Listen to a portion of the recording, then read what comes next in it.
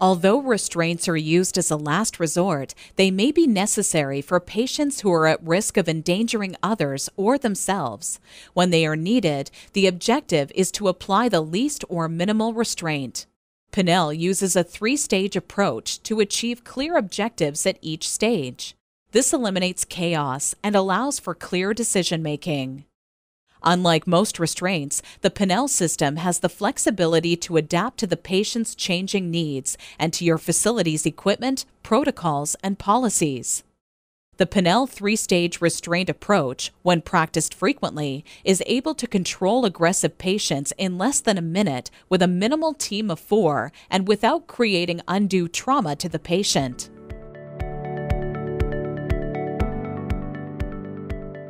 Please note, the following demonstrations are only intended to show the application of the Pinel equipment. The procedures used to apply the equipment are typical of some hospital practices, but are not endorsed by Pinel. Pinel is only responsible for the equipment application. Your institutional policies and protocols will determine the restraint methods. For example, your team may be trained to control the legs using any number of methods. Pinel does not endorse any particular one of them. The objective of the first phase is to control the patient to the point of getting hands off the patient in the minimal amount of time. This can be an intense struggle where the risk of patient and staff injuries is high. Speed is paramount to getting the patient secured and struggling against inanimate straps rather than the security team. The longer you have contact with the patient, the higher the risk of injuries and death caused by positional asphyxia or excitable delirium. For very aggressive patients, Pinel recommends working with a minimal team of 4. Each member attaches a universal limb belt with a lock.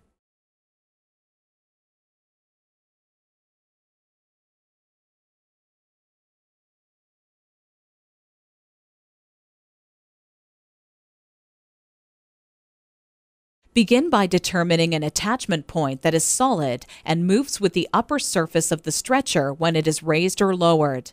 Do not attach the belt to the bed rails or other parts that impede stretcher operations.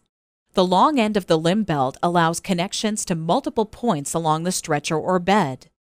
Place the locks and keys at each end of the stretcher so that every team member knows their location. Remove the Velcro covers and place them on the black Velcro patch on the bag. This ensures that the Velcro covers will be replaced on the limb belt prior to storage and washing. Lay the cuffs on the stretcher or bed in the proper position to connect to the patient. The cuffs should be far enough apart that the patient can't reach across or touch them, but close enough that you can link them in the middle if needed. In order to reduce patient vulnerability, the ankle cuffs should be secured close together. Tighten the long strap and insert the pin and lock with the button. Ensure that the button is facing outward to allow easy opening. Tuck the limb belts under the mattress for rapid retrieval and to reduce patient trauma when approaching the stretcher. Place the torso control belt at the head of the stretcher, where the team leader will be positioned. For surprise visits and to speed up application, keep the long end of the limb belt connected and ready to go. You can simply attach the long portions of the straps together and pass them under the stretcher to the team member on the opposite side.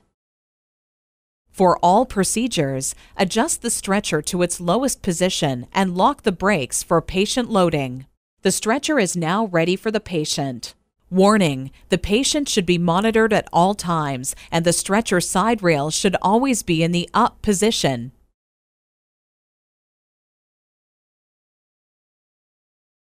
When the decision is made to physically restrain a patient, you are facing one of the most dangerous and unpredictable events experienced in the hospital. You must work as a team, with each member focused on their responsibilities. The team leader is positioned at the head of the bed in order to communicate with the patient. In this position, the leader is also able to monitor the patient's stress reaction by observing facial expression.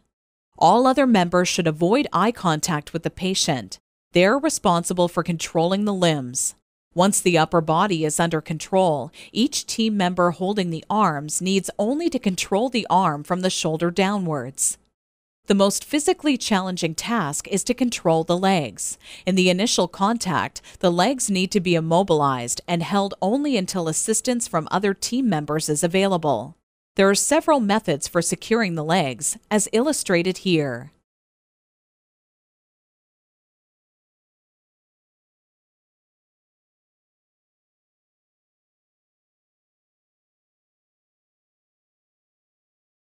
Pinel does not recommend any particular method, but does caution against excessive force that could cause joint injury. If possible, the team leader should position the torso control belt even before the patient is placed onto the stretcher. This belt can assist in dragging the patient to the head of the bed or stretcher. In preparation, the team leader folds the ends of the torso control belt so that it can be easily tossed over his shoulders.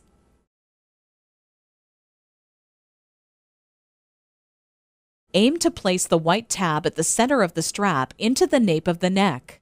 Toss the loose ends over the patient's shoulders. Reach under the patient's armpits and pull the straps backwards.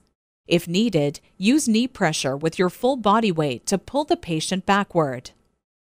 Once the patient's shoulders are on the mattress, ease off pressure on the clavicles just enough to prevent the patient from sitting up. Use a leverage point to double your holding power. This hold is patient-friendly and requires little pressure on the clavicles. It also assists the patient to breathe by keeping the chest open. Pressing the shoulders flat into the mattress dissipates the patient's energy rapidly and prevents head attacks for butting or biting. It allows staff members to focus only on the patient's arm strength. With only a team of 4, the team leader needs to wrap the first wrist. To do so, the leader must first wrap the torso control belt behind the patient to prevent the patient from lifting. The leader can do this by wrapping the straps into a temporary knot or by securing the end straps with a lock.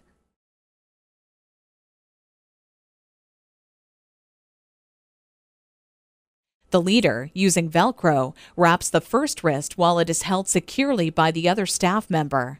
Unlike traditional restraints, the wrist does not need to be forced into a fixed cuff. The wrist can be easily entrapped by the one-way butterfly Velcro cuff while the limb is still moving.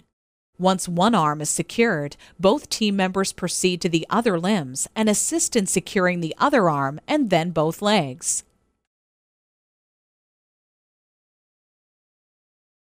After all 4 limbs are secured, raise the side rails and proceed to adjust the limb cuffs for optimal contact. Remove any jewelry or clothing underneath the cuff.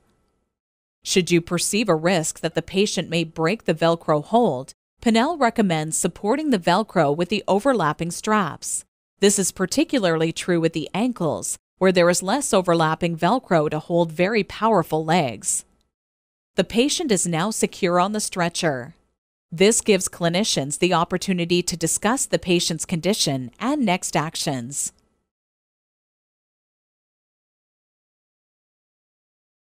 If the strategy is to sedate the patient, a team member can pull the short strap across the patient's body to present a still arm muscle site for injection.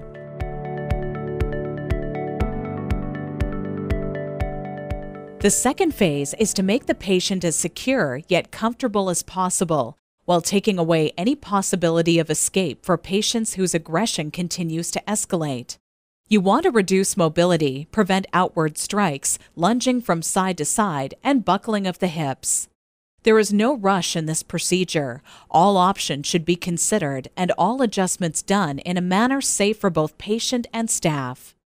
If the patient does not calm down, you'll need to add further security. 2 staff approach one arm at a time and pass the small strap over the cuff and through the opposite buckle. The 2 staff repeat these steps on the other side. They move to opposite positions and grab the opposite overlapping strap to permit a pull force against the patient's push force. Wrists are forced together as close as possible and the locking pin is inserted. If required, do the same with the legs. Be careful of outward strikes. Remember to remove any clothing from underneath the cuff to prevent sliding. For emergency release, pull on the opposite straps to ensure that there is no pressure under the button and release with the key. The patient is now very comfortable and secure in a 7-point restraint position. The upper body is secured, yet the patient is able to breathe comfortably. There are no pressure points anywhere on the body. The patient is locked at only 3 locations, with only a touch to open the lock. There must be no pressure under the button to ensure a release. Additional adjustments can be made easily and quickly with only 2 staff members. If a very agile patient is able to place teeth on the Velcro at the wrist, the patient could tear open the cuff. To prevent this, ensure that the strap around the shoulders is sufficiently snug. Staff can also use the short attachment strap to pull the hands towards the feet and loop around the joint strap at the ankles. If the patient pulls up legs to slacken the strap, there is another attachment strap to pull and attach towards the bottom of the stretcher. If the patient is in danger of ingesting vomit, staff are able to position the patient on their side. Lengthen the upper strap so it rests on the patient's hip comfortably. Shorten the bottom strap to lengthen the distance between cuffs so that the patient cannot pull the cuffs apart. Leave the large utility belt over the shoulders in case it's needed for rapid control. This is an ideal starting point for negotiating the de-restraint tactics.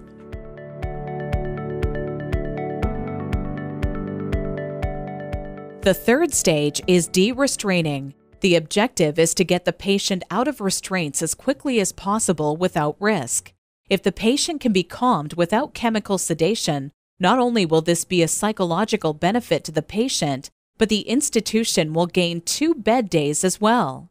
It also allows the team leader to exercise the best de-escalation tactics learned in the prevention programs. The first step is to negotiate a small verbal contract with the patient to remain calm. As the patient agrees to quiet down, an incremental adjustment is made to the restraint to improve comfort. This small display of trust opens a new communication channel between the patient and staff. An easy and safe adjustment can be made if the long utility belt around the patient's shoulders is first adjusted into a more comfortable backpack configuration. The ends of the straps are then locked to the corners of the lifting portion of the stretcher. Caution: do not let the straps interfere with the locking handle. The patient is asked if they wish to sit up. If they agree, they should be warned that any aggression could tip the stretcher. If the patient becomes aggressive in the sitting position, simply lower the upper portion of the stretcher to the fully flat position. This can be done safely by one person. Another very simple de-escalation tactic is to allow the patient to reach their face.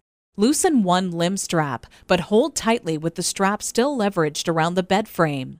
Again, should the patient become aggressive, the arm can be quickly brought down to its previous position. Similar adjustments can be made at the legs to permit range of motion exercises.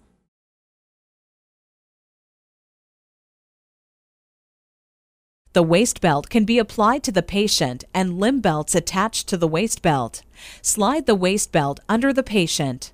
Attach the waist belt tightly to the stretcher or bed. Connect the waist belt snugly to the patient.